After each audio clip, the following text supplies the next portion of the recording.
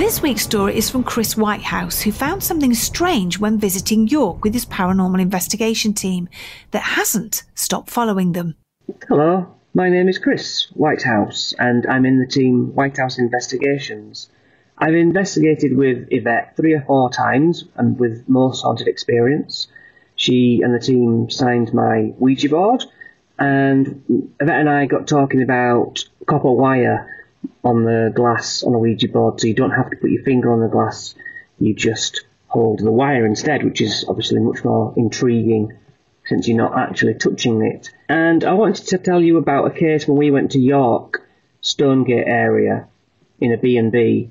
The team went for 2 nights and I only arrived on the second night. First night, the team got in touch with around 5 spirits in the building, knowing that there was a 6th mysterious one who wouldn't seem to come through, but they were all warned about him. And on the second night when I came, we got in touch with this character called Sam, who had an illicit baby with the nanny from the night before, and I think he killed the baby. Sam wanted to get at us because we'd ended up moving over the lady who we'd had a kid with, and she was complaining of him always persecuting her, having a go, hunting her down. So we crossed her over, and that kind of infuriated Sam.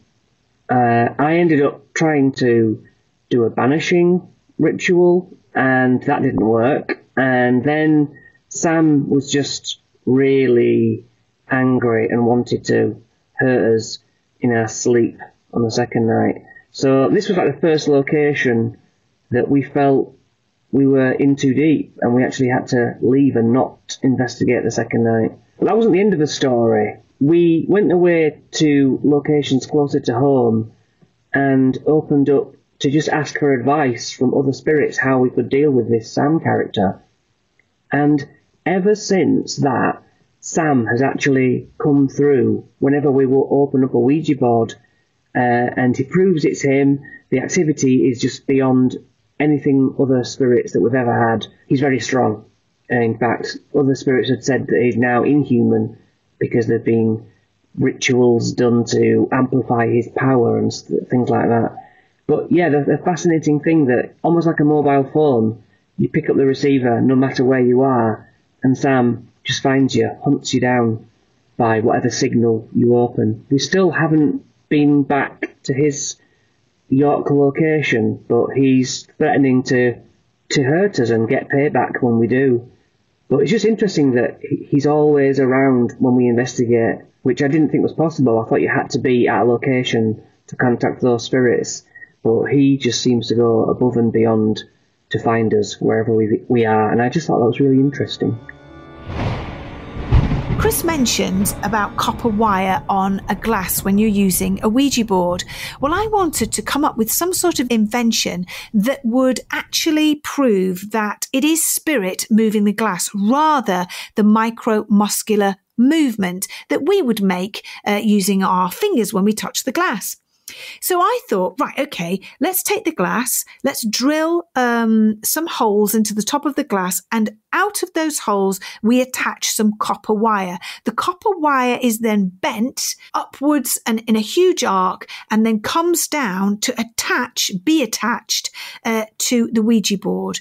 And then where the wire is flattened on the board, you actually put your fingers on that, not on the glass. So in fact, the only thing that's connected to you and to the glass is the copper wire. And the reason why I use copper wire is because copper is supposed to be a fantastic conductor of electricity and of energy. And I got the idea from when the Victorians were very much into seancing, a lot of them would actually sit holding copper wire, and the copper wire would go from person to person and be passed around in a big circle. So you'd all hold this big circle of copper wire. Well, we did this experiment and it was absolutely fantastic to me because the glass moved on its own. It was fabulous. It only moved a little bit, but it did move on its own when prompted and when asked. So Chris and I were talking at length about this way of communicating and using copper wire, and how positive of an experiment it was, and how we should use more of it. I think spirits, Chris, will only move on when they really want to. And in a lot of cases, they often need help from a guide, from somebody on the other side to help them. So you've got somebody here on this plane and then somebody on the other plane, and working together to sort of push that spirit and let them know that it's nothing to be scared of. But as I say, that they've got to really want to move on. And we had something similar happen to us. I don't know if you remember watching some of the Most Haunted Lives, but there was a spate where we got a spirit come through, and each time he would spell out his name, Jake, and then he would say that he was going to kill me, and 666, and he is the devil himself. And that every time we opened a Ouija board, Jake would come through, and Jake would be aggressive, and Jake would threaten. And at the beginning, I was really frightened of it, and I used to have trouble sleeping, especially if I was on my own in the house, because I think, oh, what if Jake's followed me? What if he has? But eventually, he disappeared and went away. And I think a lot of negative entities can come through, and almost they delight in frightening you. They delight in scaring you.